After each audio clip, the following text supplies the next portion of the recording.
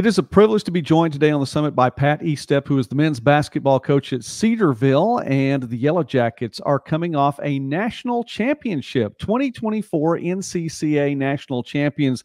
The title game, an 88-72 victory over Wayland Baptist, number 1 and number 2 seeds in that. Let's start there, Coach. Congratulations on the NCCAA National Championship. Thank you. Thanks, Joey. I appreciate you having me on. Yeah, that was a really good experience for our guys. We enjoyed it. It was a great way to cap off a special year with a really good group. In the game, I mean, obviously, over the course of a tournament, you have the highs and the lows. Tell us a little bit about that game and the ebbs and flows and how you all made it through to take the title. Well, I think you got to go back to like just going to that tournament. That, in a lot of ways, for us as an NCAA Division II school is, kind of like a NIT, CBI type event for us. It's not the we have a ton of respect for it, and we love the NCCAA. But when you start the year out, your goal is to get into the NCAA tournament, and we were really close this year. Had a good group, just a couple tough losses in a stretch in a really tough region, and didn't make it. So there is a bit of a reset, for some upperclassmen who maybe don't even want to play anymore after the end of the regular season when we got beat in the conference tournament. And it was looking like we were going to be just on the outside looking in for the NCAA tournament. So we gave our guys about 4 days off, and we said, look, we're going to this, something we decided to do last year when we didn't do it. So, I think just the ability of our guys to reset their minds, to just kind of, hey, we got one last go around with just an unbelievable locker room and a special group of young men to coach, to be around. They love each other. And we just kind of had to talk them through, all right, this may not be what you set out to do, but, biblically, like whatever God puts in front of you to do, you do it with all that you have. And we're going to approach this tournament that way. And really proud of our guys. We had to play without our starting center, who is just kind of like, he just makes us go in a lot of ways. The first game and then the next game, I thought we did a better job, kind of got a little better. And then in the last game against a really good Wayland Baptist team, that was a hard-fought first half. Neither one of us were shooting great. We didn't shoot well from 3 in the first half of any of those games, and we shot extremely well in the second half of all of the games in that tournament. But I was proud of our guys. They never played tight, but they also played like they wanted it, and that's a big key when you go to that tournament. And we played a really good team, really well-coached team out of Wayland, with some really talented players that were tough. But we probably put together our best offensive half, maybe of the season in the second half. Our guys were pretty special, and it was fun to watch and be a part of. I didn't expect to be up like we were, just because that team is so good. So.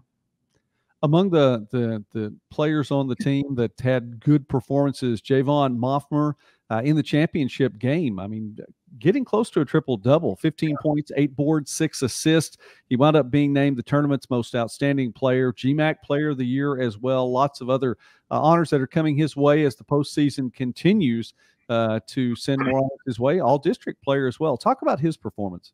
Well, he was really good, especially in that second half. He struggled shooting the ball in the first half, and I thought he did a really good job of attacking the glass in the second half, facilitating. The special thing about Javon is he doesn't have to score. He will, but he doesn't have to. And he's just a unique player that a lot of guys that are as good and as talented as he is won't let the game come to them, and yet he does. And I thought he did a really good job of that in the second half. He got assists. He was probably rebounded in that tournament better than he rebounded all year, which is something we have been on him about. You're always trying to push him. He's such a talented player, but he's very unselfish, sometimes to a fault. And I thought that tournament, he just did a really good job of playing balanced basketball. He didn't score. I don't think he led us in scoring in any game. I can't remember the second game, but he definitely did it in the first game and the second game. But he was really good, and especially in that second half. Chris Rogers had a tremendous tournament. He's our senior or grad student point guard, and I think he averaged 20 points a game throughout those 3 games. Chris is just he's a special kid in how he works, how tough and competitive he is, and that was on display right there in his last 3 games of his college career. Grant Wisman for us was a really good player, you know, probably scored a lot more last year than he did this year, struggled shooting like he's capable of, but man, he finished really well. Then it's good to have Jacob Dries back, another senior in there. And then I'm just really proud of our bench. You know, that was a tournament that I thought early on, maybe we could get those guys some confidence heading into the offseason, and they were tremendous every game. They shot better than they did during the season. They rebounded. They just played a little more confident, a little looser. And I think sometimes as a coach, you learn some things maybe about things I did to make them tight in moments in the latter part of the season that I've got to adjust, because in that tournament, they were pretty loose and they played pretty well. So just trying to find that balance. And but all in all, just proud of our group. This is a special effort for them. And it's always nice, even if it's not what you set out for at the beginning of the year, to cut down nets and finish with 3 wins. And you know, they did it with just one of the locker rooms. We've had good locker rooms at Cedarville. I don't think we've ever had one better. So, listen, Coach, I think anytime you end the season with a W, yeah, that's a positive one way or the other. We're visiting now with Coach Pat Estepp from Cedarville, again, Yellow Jackets, NCCAA National Champions, and we're visiting here on the Summit on Midwest Sportsnet. We talk about small college sports and more throughout the Midwest and beyond. Coach, you mentioned the three-point shooting in the first half specifically of those games, but that really wasn't an issue for you this year, as you all led Division II in three-pointers made, 12.3 three-pointers made per game. That's really a strong number, because that's accounting for nearly half of your points right there outside the arc. Is that something that is a part of the program, or was that just something this team in particular just found its stride? We've always, from my time as an assistant, our best teams have always shot the 3 really well. Some teams have to live by it a little more than others, you know, and I think that's one thing that we do as a coaching staff, is we're willing to adapt to whatever our team needs to make them the most successful. You know, I don't have a rigid, this is how we're going to play, this is what we're going to do. There's certain aspects of that are pretty concrete, and how we move the ball, how unselfish we play, but how fast we play, how many threes we shoot kind of depends on our personnel. And for this group, we didn't have a great back to the basket player. You know, our 5-man led us in assists the last 2 years. So he's not necessarily a scoring punch inside as much as he was a tremendous passer. He was almost like a point forward for us. So, you know, this group for the last 2 years, we needed to shoot threes to be good. And we needed to make sure a lot of guys could shoot them. And this is the best shooting team I've probably ever coached and been around. You know, we shot a lot. I think we were second maybe to BYU in the percentage of our shot attempts being threes. And we weren't second by much, but we shot pretty well, you know, and we had multiple games where we shot over 43s in a game, but we shot 40%. And I told people who, you know, maybe balk at that, and I'm like, hey, if you shoot 40%, I don't care if you shoot 63s, that's fine. You know, there are different ways to overwhelm your opponents. Houston, they might do it from the defensive end, and there were nights where we could overwhelm people from the 3-point line. You know, you outscore somebody by 30 from the 3-point line, that's a hard number to make up. I don't care how good you are, and we did that multiple times this year. So when we were moving the ball was popping, and we were getting each other shots. We had a lot of guys that could knock the ball in from out there. And that's kind of what you saw in the second half of that game. A lot of different guys hitting shots, and it just can become a backbreaker. So, but it really stems from guys who are unselfish. They're willing passers, and they shoot it confident. You know, I don't want them thinking. The worst thing you can do to shooters is make them think. You know, my only question is, are you open? That's it. Well, if you're shooting 40+%, you should be shooting 60 a game. Yeah. There's nothing wrong with that at all. Shoot as many as you can get. That's what I tell them. I'll take those numbers right there. Coach, I wanted to talk about Cedarville just for a moment and give you a chance to share about that. I think it's really something that stands out to me on the even the homepage of the website, motto, mission statement, whatever you want to call it. 1,000 days, bolder, wiser, closer to Christ. And that is really what it looks like it stands for, being a part of Cedarville University, taking those 1,000 days there. Talk about that a little bit, and how you see your role then as the coach of the men's basketball team at Cedarville.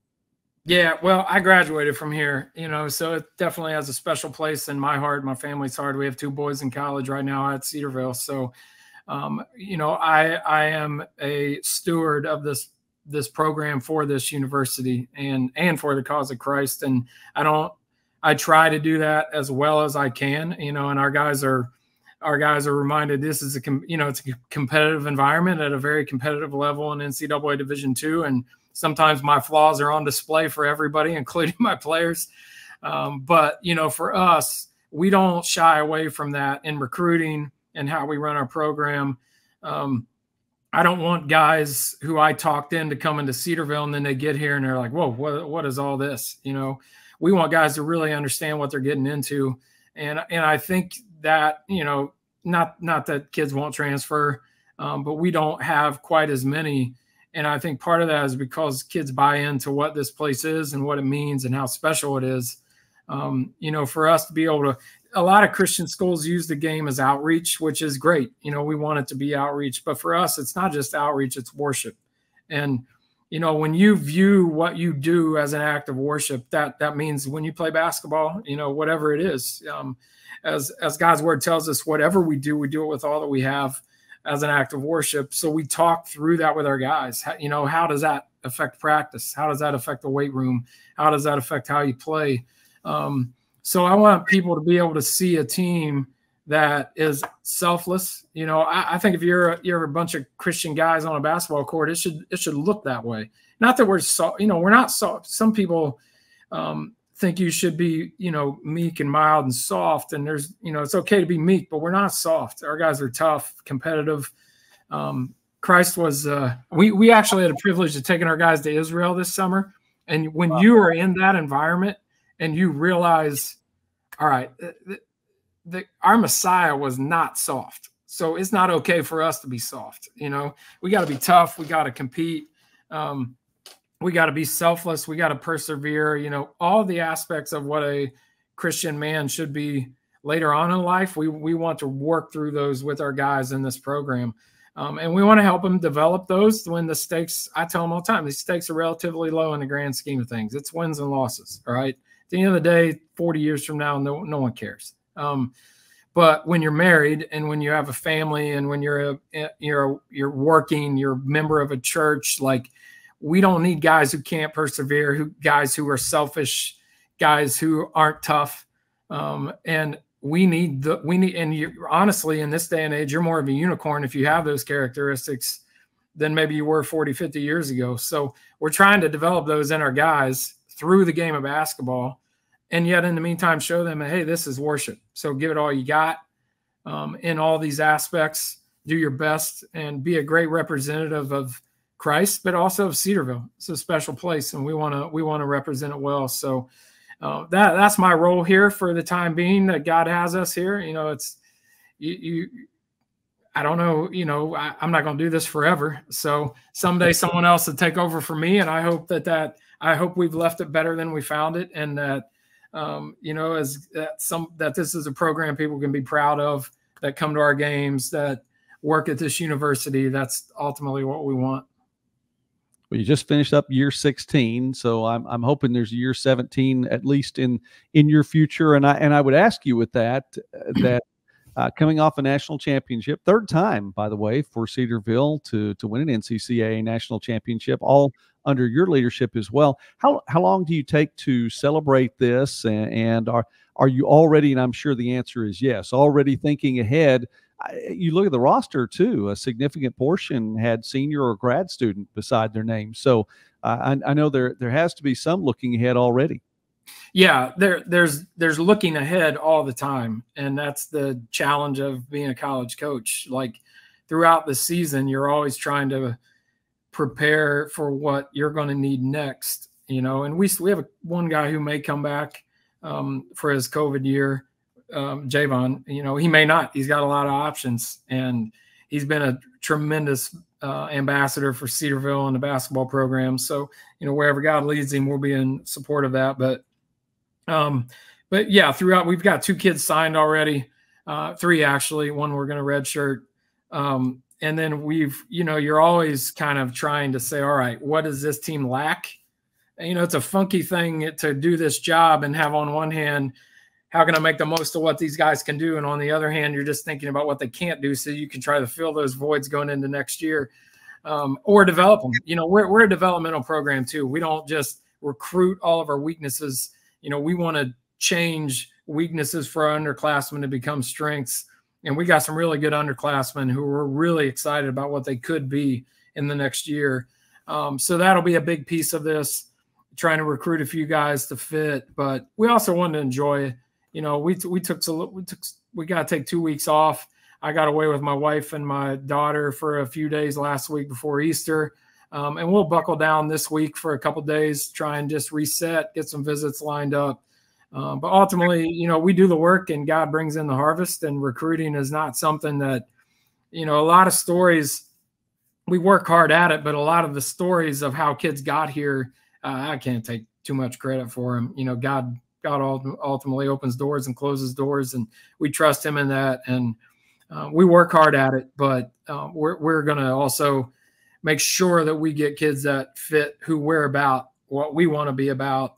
So we don't rush that process either. So, all right, Coach Pat Estepp, coach of the 3-time now NCCAA National Champion men's basketball team. Again, big victory over Wayland Baptist and 2024 champions. Coach, it means a lot. Thank you so much for taking time with us today. Congratulations on that victory, and we look forward to seeing what comes in the next years. Thank you. Thanks, Joey. I appreciate your time.